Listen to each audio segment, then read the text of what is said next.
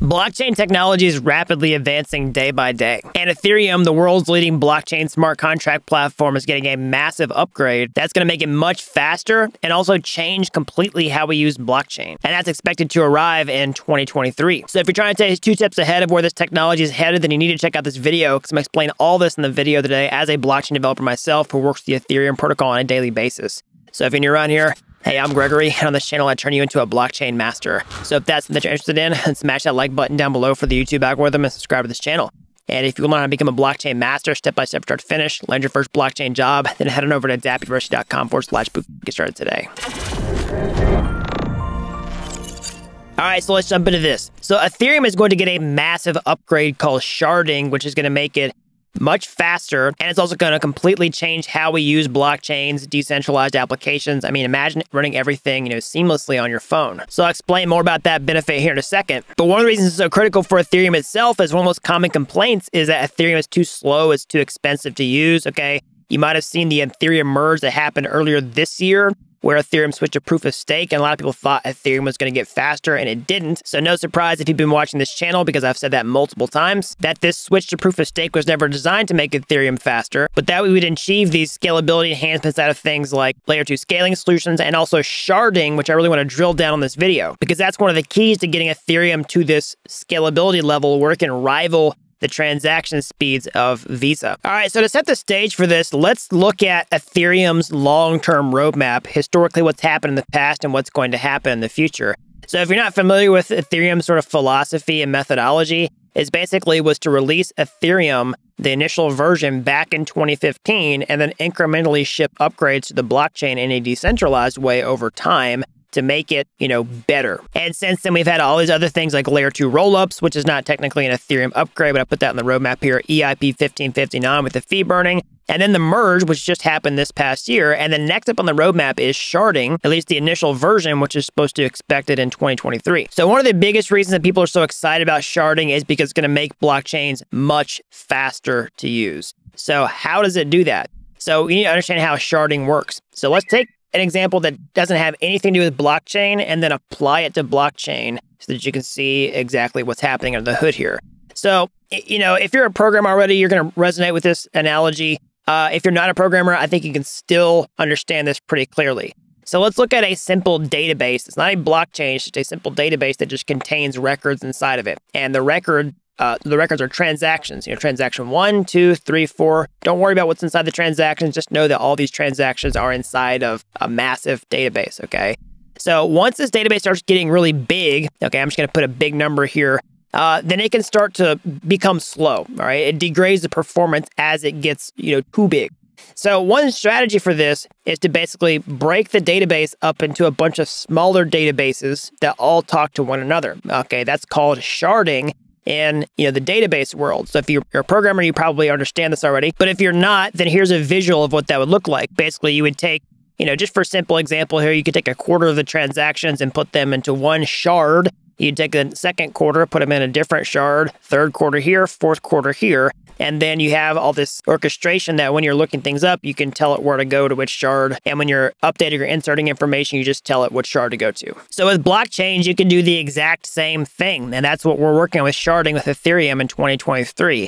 So I used, transactions very intentionally here because essentially blockchains are just big databases in one sense that contain all these transactions. Because anytime you do something on the blockchain, you create a transaction and those transactions are bundled together in groups of records called blocks, which are chained together to make it the blockchain. And one of the problems with blockchain scalability is that anytime someone creates a new transaction, in order for the network to achieve consensus, all the nodes essentially have to store the entire ledger in order to validate those transactions. And this can present a scalability bottleneck. So what you can do essentially is take the transactions and then instead of making a database of databases, you're really making like a blockchain of blockchains where you say, okay, a certain set of nodes is responsible for maintaining this part of the blockchain, another certain set of nodes maintaining this set of the blockchain, and you break it up into shards, and then through the peer-to-peer, software, everybody's still able to communicate with one another to understand that all the shards, work together to collectively make up the correct information. And so effectively what this does is it spreads the computational load across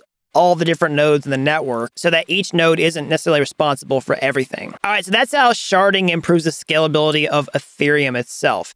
But earlier I was talking about how, part of Ethereum's long-term mission is not just to improve Ethereum itself, but to also use this other thing called layer 2 scaling solutions to improve scalability. So if you're not familiar with that, that's basically, it's kind of like a separate blockchain, but it's dependent upon Ethereum itself. This is basically a second environment where you do all these transactions and then you settle them back on the main Ethereum chains. That's why I've got it on the roadmap here. Now, what you have to understand is that these Ethereum rollups are going to be affected by sharding because sharding is going to become a massive force multiplier for what layer 2 rollups can do. And so here's a quick visual to see that. So basically, like if you look at Ethereum layer 1 right here, and then here's Ethereum layer 2, every block just contains a bunch of different transactions. Just for example's sake, block 1 has transaction 1 through 10, all right? And so let's just say that each block can only contain 10 blocks. Well, one path to scalability is to put more information inside of the same amount of space, okay? So that you can basically scale that way. So that's basically what you do with layer 2s is you have a second layer where you do all these transactions and then you roll them up and then you put a reference to that inside a single transaction on layer 1. And so let's say, for example, you could get, 50x scalability out of a layer 2, okay? And then let's say, for example, purposes, you could get a 2x scalability with sharding. Well, basically, you take the scalability that you get in layer 2 and you multiply it by whatever you get on sharding. So 50x times 2x will be 100x. And we're already seeing some pretty impressive scalability on layer 2s, and this is just going to pour gasoline on that. All right, so that's the main benefit that people are excited about with sharding is the ability for the blockchain to become much faster than it is now so that it can rival, centralized competition like Visa, for example. But let's talk about another benefit, which is often overlooked with sharding, that's going to completely change how we can use blockchains than how we do it today. So that's basically the ability to run your own node on consumer hardware like a laptop or, a smartphone, for example, okay? So remember what I was talking about before is like when you're doing sharding, you're breaking up the responsibility to a bunch of different people. Now, in this example, I just put 4 shards on there to just simplify things. But what if you broke this up by thousands and thousands of shards, okay? So what that can do is, if the smaller a shard gets, the less computational resources is required to, run a node, okay, that participates in maintaining that shard. Because right now, if you want to run an Ethereum node, you got to do the entire thing, which is going to require a significant amount of computational resources. You're not going to be able to do it on an iPhone, for example. But with sharding, we actually could get to that point, all right? So this has a lot of implications, like people complain about, Ethereum having too much of a dependence on centralized hosting providers like AWS or something like that, because if they run Ethereum nodes in the cloud, not on, at-home staking. Well, sharding can completely change the game for that, where more people could at-home stake, and not just stake, but also just run any type of client. But here's the other big implication is more decentralized participation in just network activity. So let me explain why.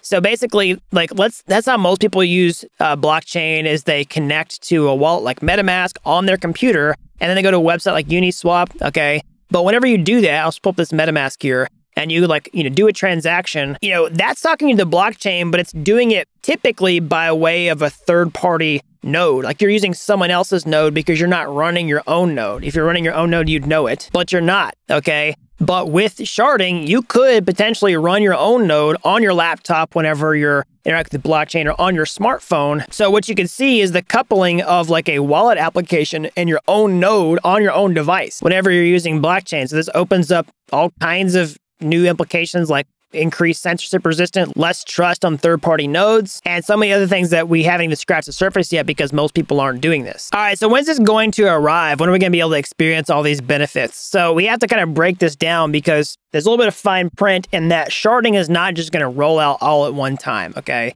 So, if we look at my roadmap that I put here, I put sharding, I also put sharding v2 just for lack of a better word. There's names that they use like Proto-Dank sharding and the actual Ethereum teams. But let's just set the stage for this. Basically, we had things like the merge, which is like a one-time event where you just shipped it and boom, it happened. Now, sharding is a little more incremental than that, okay? So the first launch of this, the first version, okay, for the foundations of this entire implementation I'm talking about is slated to arrive in 2023. Now, if you've watched the Ethereum space for a while, it's notorious for pushing these estimates back the closer we get to these deadlines. But typically, whenever, you actually get pretty close to these deadlines and the teams are like, okay, we're like, 2 months away from this, that's usually when people are really committing to the deadlines, because it's usually in the bag and you just got to, hit, ship essentially with all the client teams in order to make it happen. So we don't have that official of a statement yet because we're not quite close enough to that deadline, but the current estimate is 2023.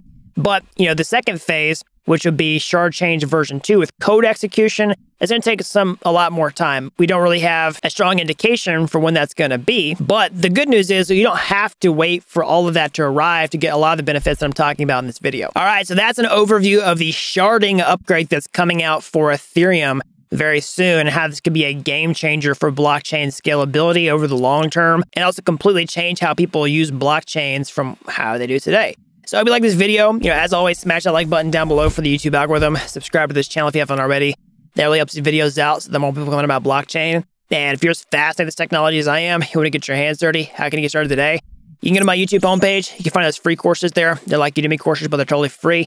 And if you like those videos and you want to take the next step, or hey, maybe you want to take a massive shortcut, go for the throat, land your first blockchain job, increase your salary past 100K, I can show you to do that over at dappuniversity.com/bootcamp. Okay, you don't have to be an expert to get started today. I've helped people with zero coding experience become real-world blockchain developers in a matter of months. So that's all I've got. And until next time, thanks for watching Dapp University.